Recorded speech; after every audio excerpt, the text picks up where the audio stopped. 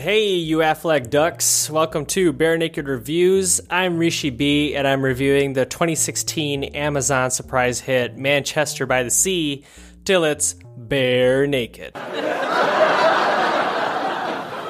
Before we get into it, I wanted to let you all know you can be a guest of honor and pick the topic of a future episode by giving feedback via email to barenakedreviews@gmail, liking, sharing posts at the Facebook page or the YouTube account, sending tweets to @barenakedrevs, or leaving reviews on iTunes. Please leave reviews. Leave positive reviews, hopefully.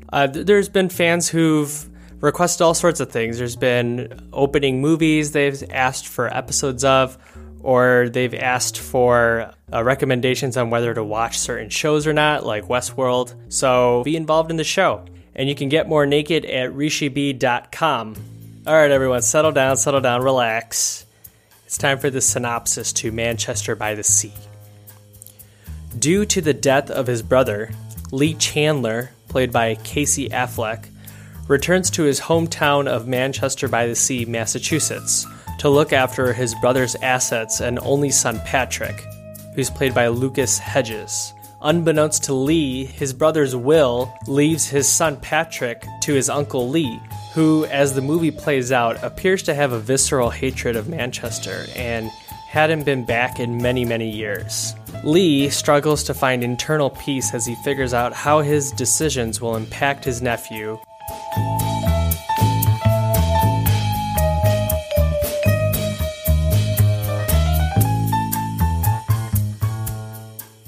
All right, starting off here, spoiler-free, Casey Affleck and Michelle Williams do some excellent acting here.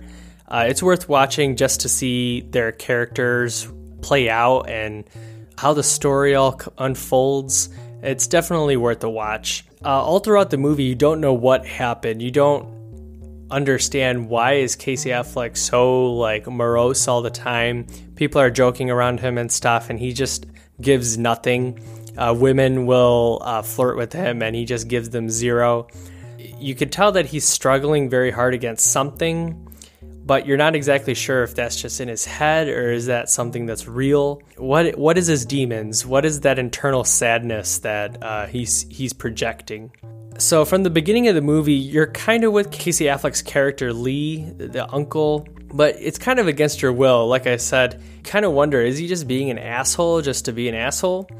But by the end, you find out what Casey's character has been battling, and then you kind of realize that the entire time, it's like the movie was fighting to get him on your good side. So just a couple tidbits here. The town Manchester by the Sea used to be called Manchester until 1989, when resident Edward Corley led a highly controversial campaign to formally change its name to Manchester by the Sea.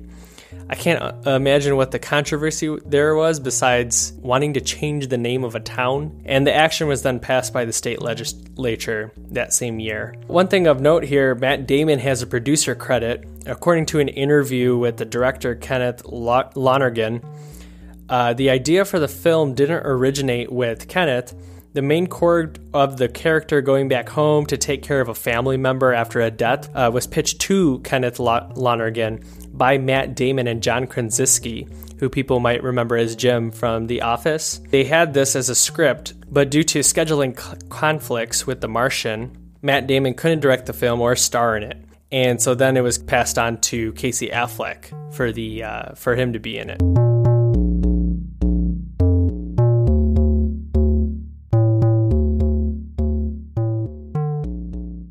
And then one last little tidbit here. There's some racial controversy with the movie. Manchester by the Sea, almost immediately after getting out into the theater, was highly acclaimed by critics. The Oscar nominations are out now, and Manchester by the Sea got some good looks with that. In 2016, we had the movie Birth of a Nation by a guy named Nate Parker.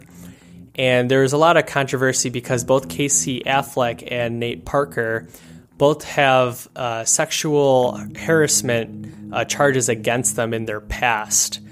And Casey Affleck's was just pretty much overlooked by the Academy. However, Nate Parker's seems to be leaving a little bit of a bad taste around his reputation around Hollywood. So his movie's been completely overlooked by the Academy, and there's basically no press for his movie after it came out. And some of it is based off of what I've seen online. Some of it seems to be a little fair. Nate Parker's allegations, they seem to be a little bit more serious than Casey Affleck's. However, it does seem a little hypocritical. Basically, two people have seemingly the same allegations against them, and one guy gets a pass and one guy doesn't. But I'll put a link on that in the show notes, and you can make your own opinions on that. All right, so now let's open the door for spoilers. Spoiler alert! Manchester by the Sea, it's kind of culturally now known as a Debbie Downer, which it is. But I think that Manchester by the Sea doesn't get enough credit for kind of hitting you with some good humor while kind of keeping a monotone level. And so I think there's a lot of good humor in the movie that play towards the Bostonian stereotypes that everyone knows and loves about their chowder and their Harvard Square, park the car, all that kind of stuff. There's definitely a lot of fun with that. So there's that Dev Patel and Nicole Kidman movie, Lion. Yeah, I thought that was much more of a Debbie Downer than Manchester by the Sea. Manchester by the Sea is probably darker. Still, I thought there was at least attempts at humor.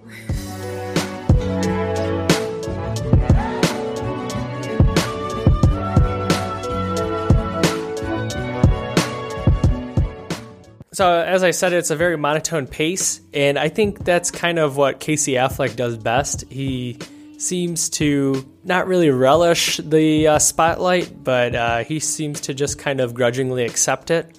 It just does so well just because it's like so clearly Casey Affleck's pace, and he just totally knocks it out of the park by hitting you with this well-told story, and you're not exactly sure the whole time up until the big reveal towards the end of the movie, when you find out what the internal sadness, what all these demons that Casey Affleck was fighting. Casey Affleck and Michelle Williams had 3 kids together who died in a house fire that was inadvertently caused by Casey Affleck's character.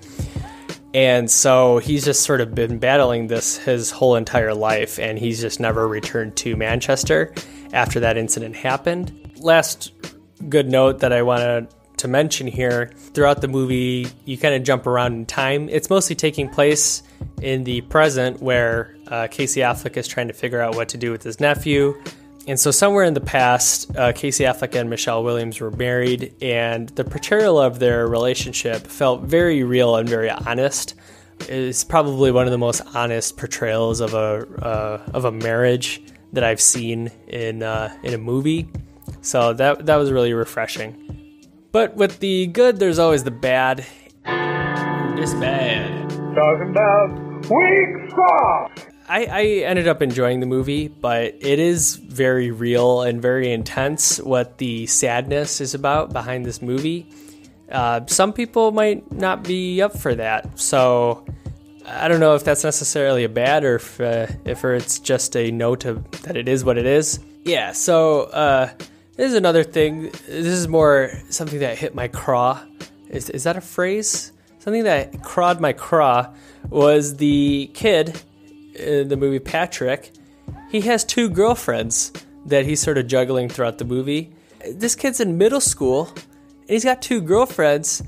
Holy cow, I could barely get a girl to look at me, let alone have 2 girlfriends in middle school. I don't know what I should have done. I was playing Yu-Gi-Oh cards and playing N64. Maybe I should have turned those off and joined the hockey team like this kid did. Michelle Williams' acting is really great, and she's only in the movie for like a little bit, so that's pretty cool for her to take advantage of that little bit that she has and knock it out of the park. So in finality, I'm gonna give Manchester by the Sea, I'm going to give it out of a ranking of 7 boats in the sea, in the Manchester by the Sea, the sea by Manchester by the Sea, 6 out of 7 boats in the sea. I think it's a good movie, and I think it's worth a watch. All right, that's a wrap. There it is! Watch the boom as it booms all around. Bare naked reviews in your town. Well, not in your town, but via digital means. Get off your butt and join the naked team, y'all. The naked team, y'all.